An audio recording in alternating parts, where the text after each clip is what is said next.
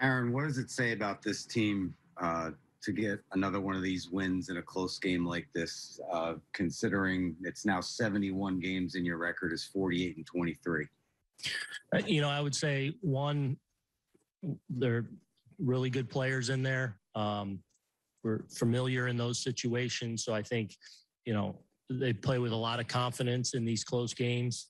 And, I think the more you play in them, the more comfortable you get. It's not always been easy or perfect, but these guys are really good at competing, especially when the game's in the balance. And obviously we've lost some in those situations. We've lost some really tough ones, but I think these guys do a really good job of not dwelling on it, being able to bounce right back. And some of our best wins have come out after some of our worst losses. So it was another case of the guys really, competing really well. Credit to Oakland for kind of crawling back in, and then the bullpen from there was able to really shut them down and allow us to put together a little bit of a rally there late. Early in the game, it was the two pitches to Judge and Gallo that really set everybody off, right? Yeah. What about Jameson tonight? He's been lights out since July 6th. Yeah. Probably one of your best starters since then. Yeah. What did you see out of him tonight? You know what? I thought stuff-wise, and mostly for me watching on TV, so I had the same view you had. I thought stuff-wise he was good. I thought his curveball was good. I thought the fastball was playing. I thought the A's did a good job of putting together some really competitive at-bats, especially in that fourth inning where they were able to work some walks. I thought Chapman had a really good at-bat, laying off a tough 3-2 pitch. And then he made the mistake to Andrews on an 0-2 pitch, throwing it right down the middle that kind of, cost him the outing a little bit there. I thought there were some times where he had a chance to gain some count leverage where he, were some of his worst pitches. So that pitch where you're 1-1, 2-1, he was taking it to 3-1 and got in a little bit of trouble with that. But I don't think he was far off. And I thought stuff-wise he was good. Thanks, Aaron. Yeah. You can go next to Bruce Beck.